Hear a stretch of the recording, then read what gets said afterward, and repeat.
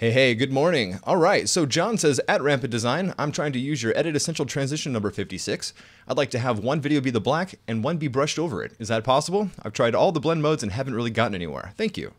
Hey, thanks for your question, John. I'm going to go ahead and answer this in Premiere Pro. Now, if you're using something else, please let us know and we'll find someone to show you this example in your favorite editor. Okay, so I'm in Adobe Premiere Pro and I've got a quick edit. I'm going from this shot right here to this shot.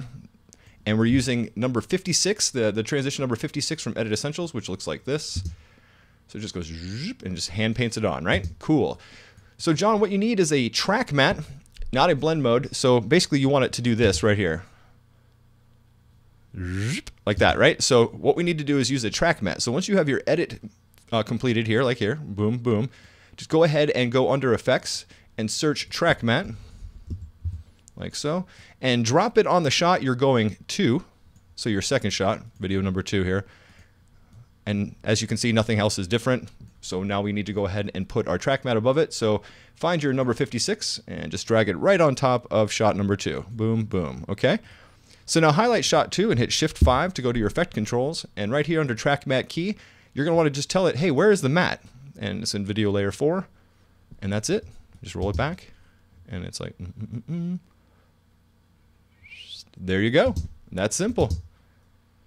So I'll show you one more time.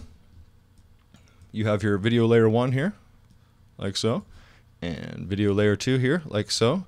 And when you're doing the track matte, make sure to align the track matte with the shot you're going to. So that's number 2. We're going from shot 1 to shot 2. So let's go ahead and just drag our Essentials transition right on top of shot 2, like so. And you'll look like this, right? So it's like, well, how do I fix that? Very simple. Remember, you just go for the track matte. So under Effects, track matte key, drag it on to your number 2 there.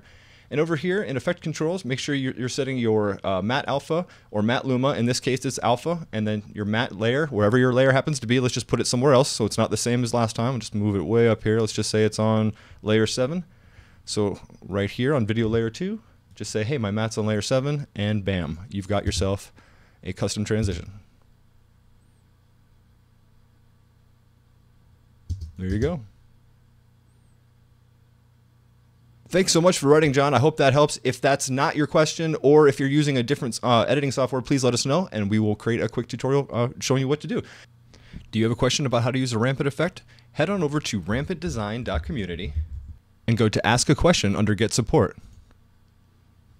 And then right here, click Ask a Question, and add a video, add a photo, and then write your description, hit Post, and we'll go ahead and try to make a tutorial for you. Once again, I'm Sean Mullen from RampantDesignTools.com. Thanks for watching.